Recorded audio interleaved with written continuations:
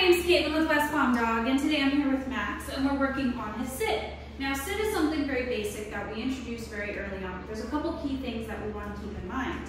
As you can see, Max is very good at demonstrating sit. I'm going to go ahead and toss him a cookie just to reset.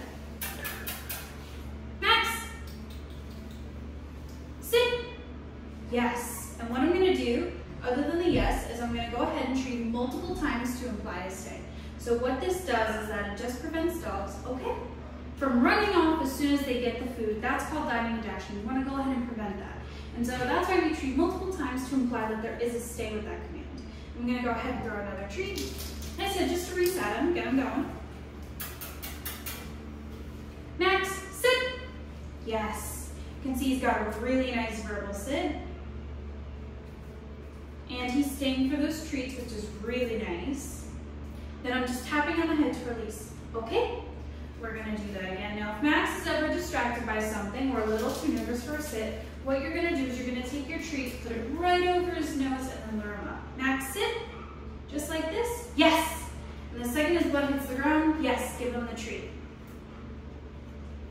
So that's what you do in a case where he is distracted or perhaps something spooks him or anything like that. You just bring the treat to his nose, lure him, and then treat it like a regular sit.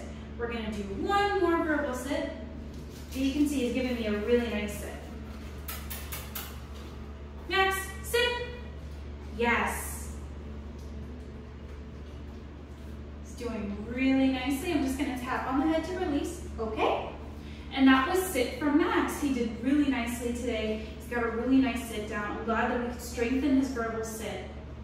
Even if he already knows it, it's important that we keep those few little things in mind. The implied stay is really important, and just releasing him when he's done with the sit so that he doesn't release himself before we're done interacting with him. But still, really nice for Max, really happy with the training session. He's a very sweet boy and very happy to keep training. Good boy.